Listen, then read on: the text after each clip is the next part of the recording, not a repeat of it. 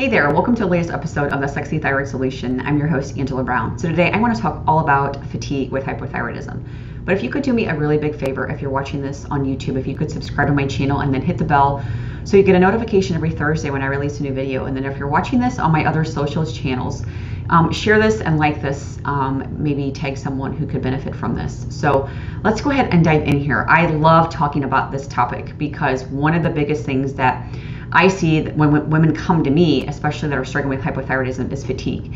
It's super common. Now, obviously, fatigue can happen from a lot of things, but one of the hallmark things I do see with women that struggle with hypothyroidism is fatigue. Side note as well, you do not need to have hypothyroidism to have fatigue.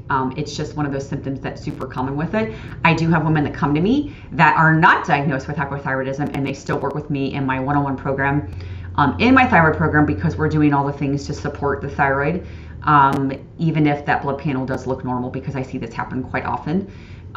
So one thing to consider is fatigue. Like I said, it's super common when it comes to hypothyroidism. That's not uncommon to see that. But what you need to do is a different ballgame. So just doing the blood panel sometimes isn't enough. And that's what I was saying a little bit ago, is that you can actually have a somewhat normal thyroid panel and still have this extreme fatigue going on. And the thyroid does have a connection there still. That's why I go way more in depth with testing inside my program. That's the reason why, because a blood panel can look fairly normal. The other thing to consider is what blood panel are they doing? If they're not doing a full thyroid panel, they're not doing you a service at all. You actually need to have a full thyroid panel to get a better picture. That will also help connect to, okay, this is actually why you're really fatigued.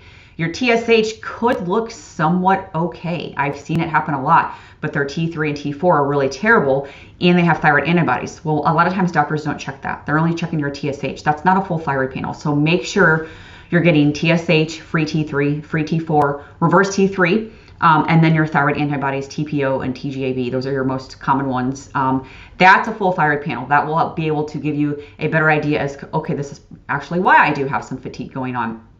The other thing is do a little bit more testing than just that. And that's why inside my program, I do hair tissue mineral analysis as well as a full hormone panel, simply because I've talked about this before. Your thyroid, your adrenals, and your sex hormones like make a triangle. They all have to interconnect. So when you have this extreme fatigue going on, there could be something going on with your sex hormones. There could be something going on with your adrenals. That's all connected to your thyroid.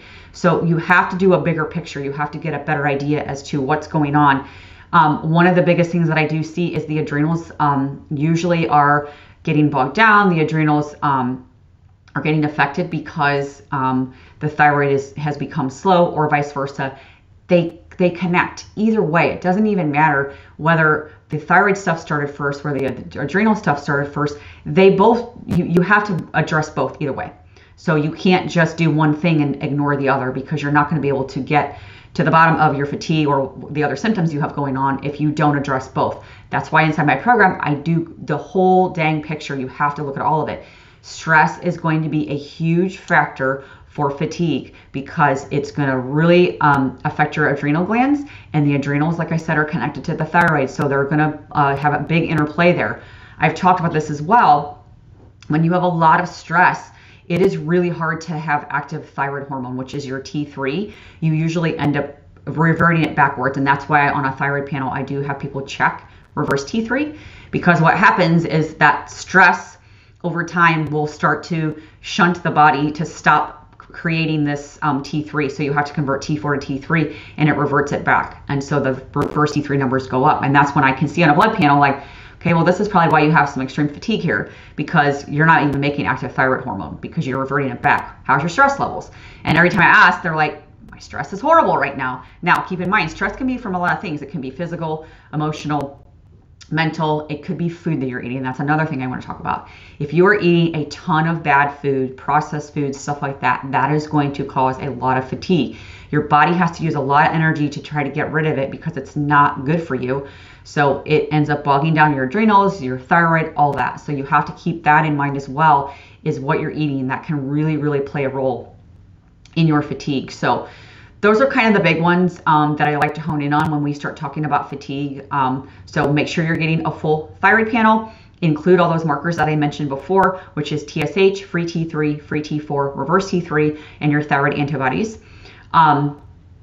Get a little bit more in-depth testing. That's always going to be huge. So you need to look at your sex hormones and what your adrenals are doing. That's going to be a big factor to get the connection as far as how the fatigue is being affected, increased, whatever you want to call it, based off of that triangle that I mentioned, your sex hormones, your adrenal glands, and your thyroid. And then your stress levels. You have to hone in on those stress levels because that's going to be a huge factor. And then as well as looking at what foods you're eating, because the foods can be a big one. And then something else to also keep in mind is those lab reference ranges. I'm not a huge fan of the lab reference ranges that they give you. They're usually not optimal. Lab reference ranges may say this looks normal. That does not mean optimal. So reference ranges are going to be a really big factor here. If you want more information on that, I actually have a guide, The Secret to Reading Your Thyroid Blood Test. It literally goes over, this is what you need checked, this is why you need checked, and these are the reference ranges that you need to be within to actually feel good and have a healthy functioning thyroid. So I'll have that link below.